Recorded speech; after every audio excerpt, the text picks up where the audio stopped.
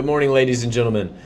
This is just going to be just a quick kind of Black Desert Online introduction, basically just a beginner's guide, things that you need to do or things that you want to focus on when you actually start the game. All right, so basically the first thing that you're going to want to do after you go through the character creation, after you go through and spend 20 to 30 minutes making sure you like what your character looks like, the very first thing that you want to do is you're going to want to go to escape. You're going to want to go to edit UI. Now, the main things that I do is I go in and I actually turn off the action combo guide, because as you level up, more combos are going to show up here that you can do, and it basically just gives you like the recommended moves that you have, which are normally like the newest moves that you have and the best moves, and it just gets in the way. Like, you really don't need to see that.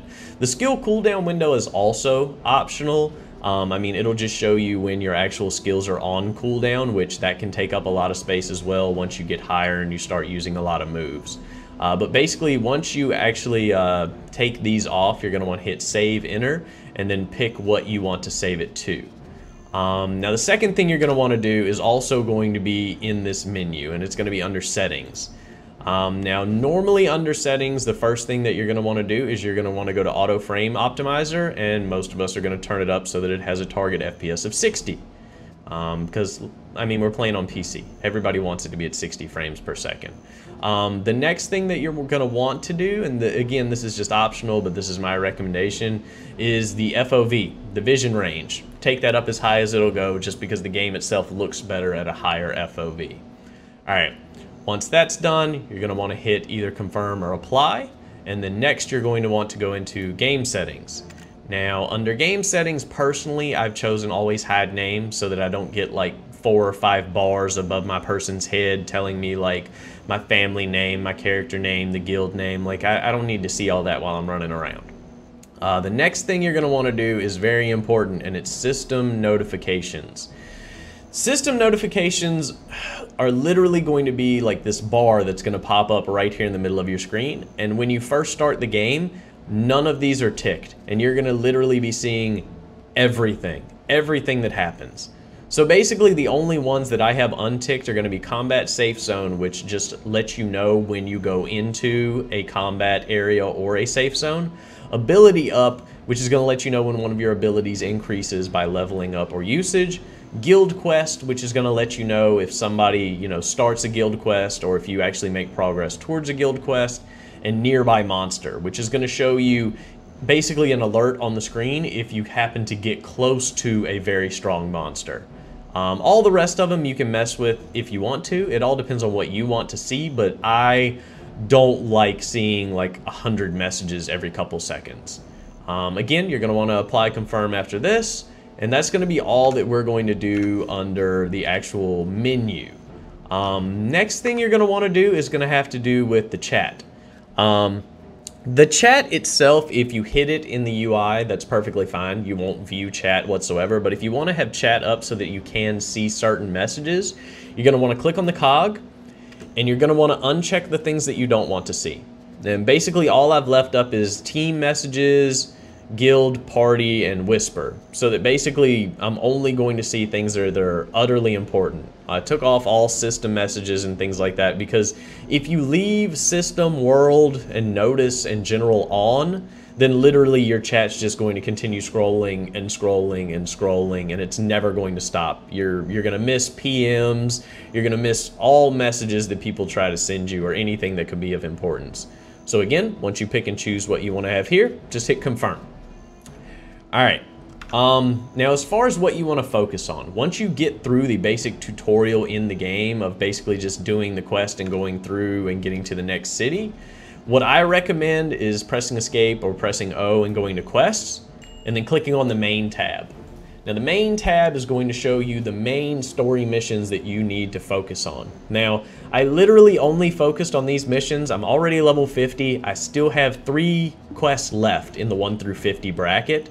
That's probably from the increased experience from being in one of the extra experience servers. But I would only focus on these quests in the beginning, just so you're not completely overwhelmed by all the quests that you're going to come by, all of them that you see in the world, because you can always go back to those quests later on.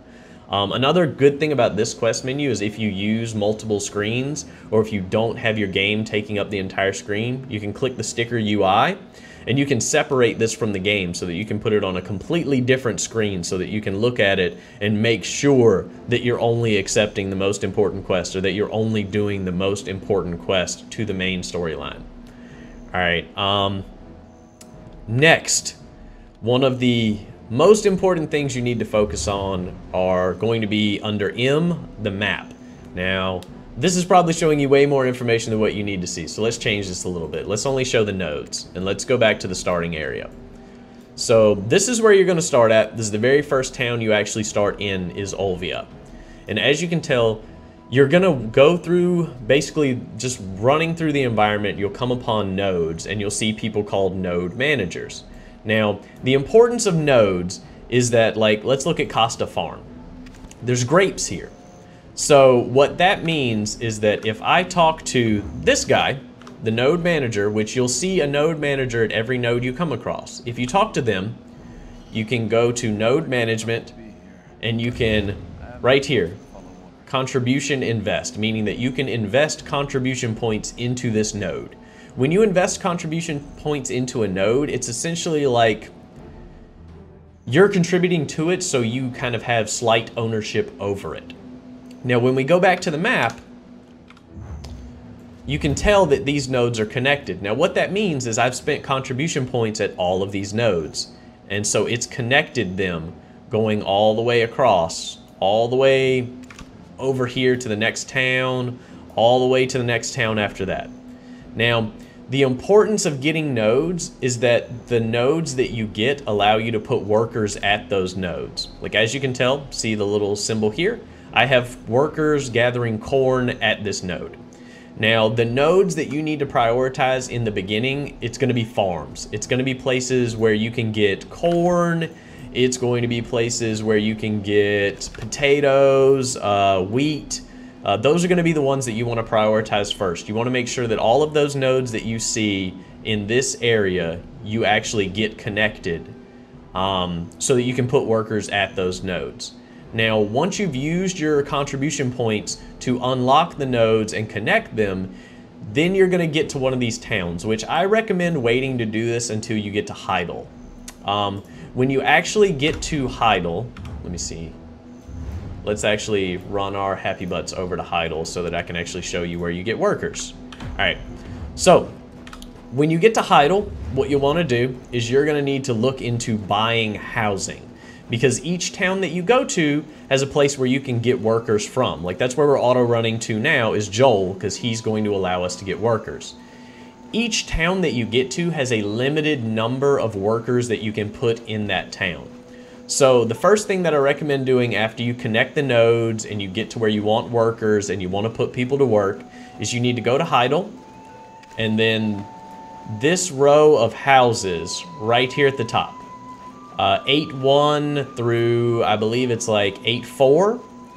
You want to actually click on these, make sure that you have lodging selected, and then I'll show you on this one. Like, you'll have lodging, and then you'll go to actual purchase. Where's a purchasable one? Let me find 9-1. Yeah, there you go. You'll click lodging. Maybe not. Where's that? There we go. All right. You'll make sure you have lodging selected, and then it should say purchase lodging. And it'll tell you how many contribution points it costs, how many contribution points you have, how long it's going to take for it to finish, and so forth and so on. So it says purchase lodging, you click on it. Now, purchasing lodging allows you to put more workers in that town. So basically, I bought all of these and made all of them lodging so that I'd be able to have more workers in Heidel. Now that I have more workers in Heidel, what you're going to want to do is you're going to want to make your way over to Joel, who we're running towards now. So basically, this is going to be like the outskirts of town. One of the main people that you come to town to talk to first, Laura, is right there, and that's the tavern. So right past the tavern, down here at the bottom of the town, near the river, beside the storage area, is going to be Joel. Now, talking to Joel requires you to use these, energy. Now, you build up energy through doing the story quests, through doing the main missions. Like, doing certain missions allows you to build up the ability to hold more energy. Same thing with contribution points. Now, when you come to Joel, you'll talk to him, and you'll go to contract workers, and basically this is what you're going to do every time you have excess energy. If you're looking to build an empire of workers, that is. So you'll click yes, and there you go. He'll show you a worker. Now, as you can see, this is a giant worker. His color is green. Basically, it starts out like gray, green, blue, and then I think the next one above that is going to be like orange. But basically, there's 2 levels above blue. What you want to be looking for in the beginning is you just want to get a few workers. You're not going to have a lot of energy. You're not going to have enough to sit here and continue going through to just pile on workers and workers and workers. What you should look for in the beginning is any green worker that's a human or an imp. You should take those. Any of those, you should take those. So let's go through this a little bit. Just so you can fill out your worker slots, a goblin, sorry. So humans or goblins, you're gonna wanna take those at green.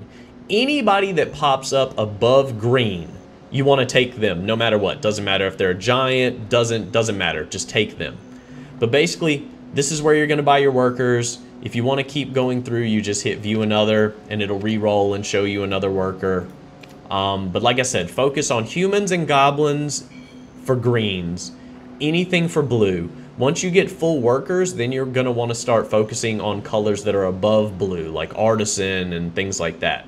All right, now, once you actually have the workers, you know, you've connected your nodes, you've bought your lodging, you have your workers, what you're gonna wanna do now is you go to the map, you're going to click on one of the nodes that you actually have put CP points in, and then you'll click on one of these. When you click on one of the actual farming nodes on a node, you'll again have to invest contribution points over here, but then when nobody's working on it, it'll give you an option of who to send and put working.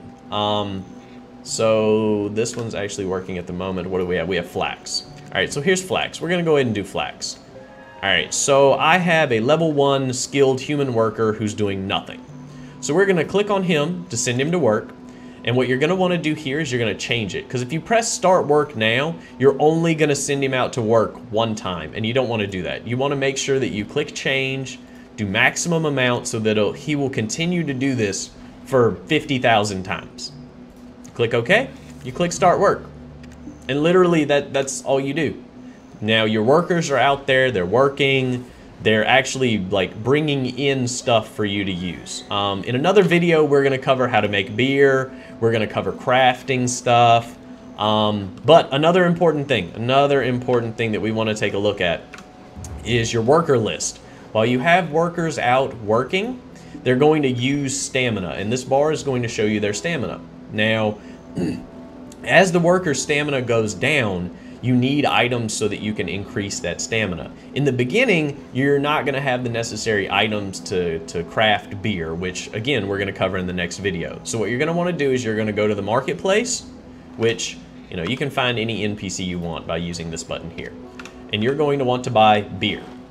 Buy like 100 beer or 50, whatever you have the money for. And when you right click the beer, it'll bring this up. Just every hour, every 2 hours, I normally do it like every 3 hours, I'll come here and just click recover all. It'll tell you how many it's gonna use, it uses them, recovers their stamina, you're done, you're good, that's all you gotta do. Just make sure that you do this every so often, because if your workers run out of stamina, they're not gonna be doing anything. Alright, so the last piece of advice that we have is going to be around the equipment that you need to purchase for your character. You will come across equipment that you'll get from drops, you'll get some things from quests, but in the beginning it's going to be best for you to actually go and buy equipment to put on your character, because this equipment is going to last you until you get to 56 and start going to farm bosses and whatnot. Basically, weapon-wise, you're going to want to focus on a Kriya, K-R-E-A weapon. Whatever your main weapon is, you need to get Kriya for it. That's going to give you all AP up, which is attack points, which shows your total AP right here. And then it's going to improve your accuracy so that you miss less. As far as armor, you really have two choices, in my opinion.